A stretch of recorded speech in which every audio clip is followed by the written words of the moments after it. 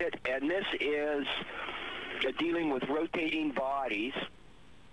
And here I've got one of my engineering book, and I gave it an axial rotation. And about the long axis here, it spins nice and stable, as you can see. And about rotating in plane of the book, it also spins nice and stable. And both of these axes represent the maximum and the minimum moment of inertia.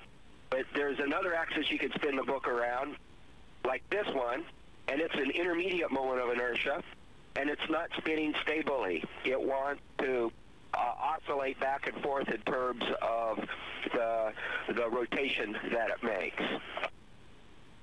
And all of this is pretty much standard rotation dynamics that anybody in your engineering classes would see.